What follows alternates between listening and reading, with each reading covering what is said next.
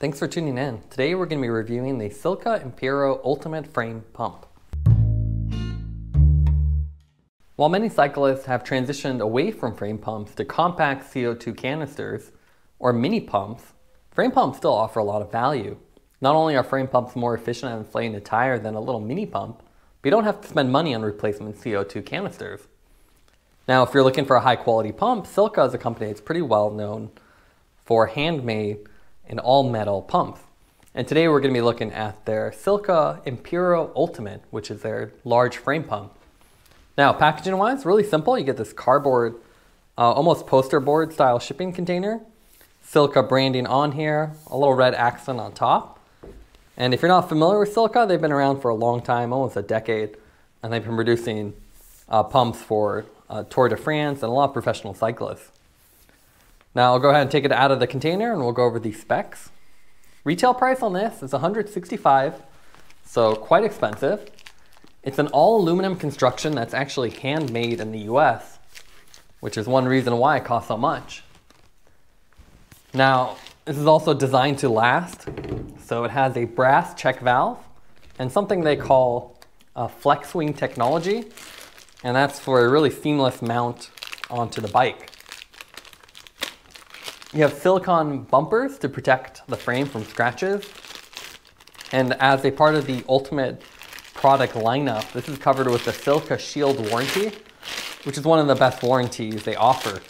It's a lifetime warranty that covers all the other Ultimate products. So here we see it out of the box. So pretty simple, all you get is a little packaging. You don't get an instruction manual or anything. It's just one piece, no chuck, no adapters.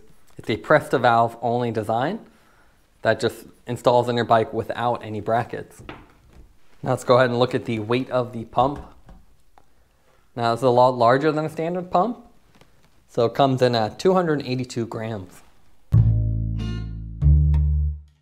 Silca is well known for their unmatched build quality and warranties, and the Impero Ultimate Frame Pump is no exception. As you can see, it's an all aluminum body.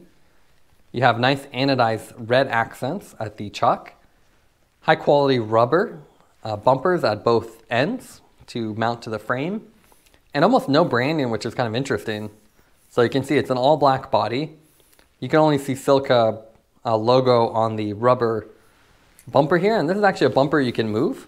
It takes quite a bit of force, but you can see you can slide it up and that'll prevent it from actually moving. So this is a great way to reduce some chatter on the bike. You have nice little rubber at the ends and Silca written really subtly here. And then the other chuck side has this red anodized piece and a little Silca logo again. Now what's interesting about this is press to only, and there's actually no lever. They use a 2-stage head gasket, so you just shove this down and it has a really nice tight seal.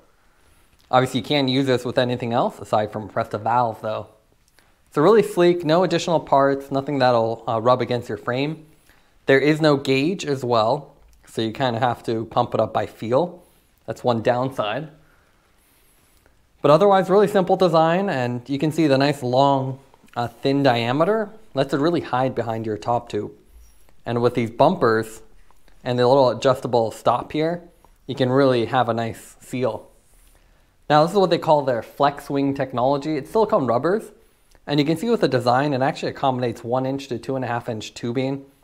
We've actually had good luck installing this on our carbon bike as well, so you don't have to have round tubing, although it does work better with traditional round tubes. And you can see this nice diamond design here. So it's really flexible, so as you push it in, it'll really contour to your bike frame. So here we can see the pump installed on my Specialized tarmac. As you can see, it does stand out. There's a big gap here as the top tube on the tarmac is curved. And that's one reason why these pumps are better suited for retro bikes with round tubing, but it still works. And you can see it's actually tucked out of the way. When you're riding from the top view, you can't even see this pump as the diameter is smaller than the top tube itself. So here is a closer look at the chuck side. So you can see the red highlights really stand out and it fits really well.